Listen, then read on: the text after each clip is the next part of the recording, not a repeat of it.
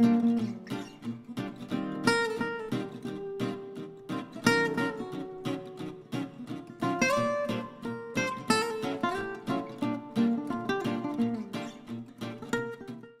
to Paper Crafting with Rebecca, and as you've probably guessed, my name is Rebecca.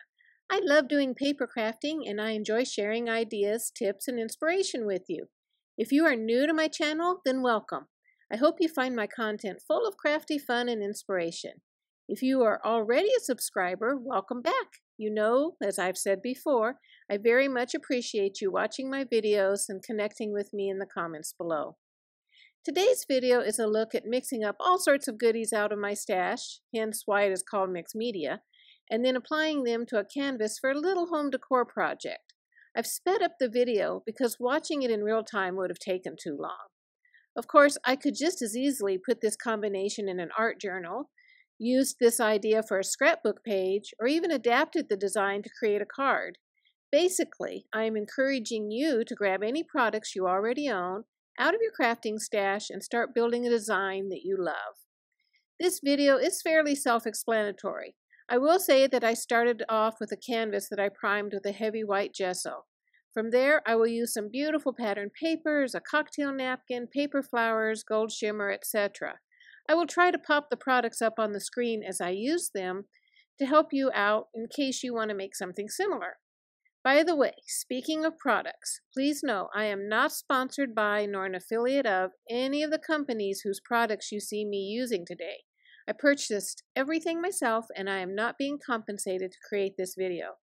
So sit back and watch what starts out as a mess turn into something I really like. And I will even show you where I put it in my house towards the end. Okay, I'll pop back in at the end with some more details for you.